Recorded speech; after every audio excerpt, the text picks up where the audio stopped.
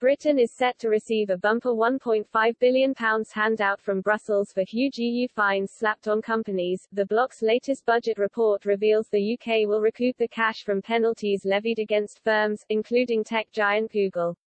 Under the Brexit withdrawal agreement, Britain is entitled to a share of all fines issued by the EU before the end of last year, the end of the UK's transition out of the bloc. Brussels' powerful competition chief Margrethe Vestager has brought in billions of euros after going after firms, including Google, for corporate wrongdoings.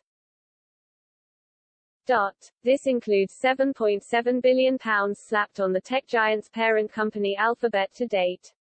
The EU holds a giant cash pot of fines it has extracted from firms until companies have exhausted court challenges that seek to overturn the penalties.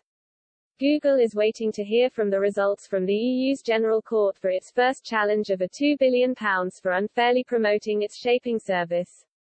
If that fails, it could still appeal to the European Court of Justice, the bloc's top court, to have the fines overturned. Google has also appealed 2 other penalties, with verdicts on those expected at a later date.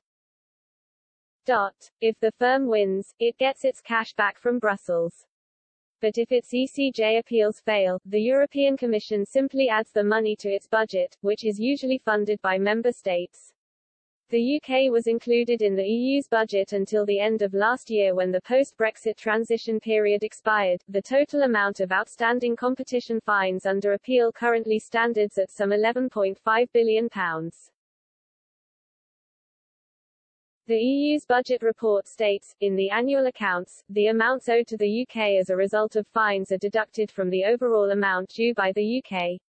As of December 31, 2020, the estimated UK share of outstanding fines is €1.8 billion. This amount will be returned to the UK over a long period of time.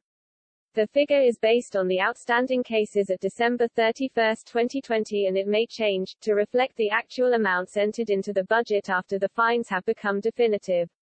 Britain is still paying into the EU's budget as part of the Brexit divorce bill settlement.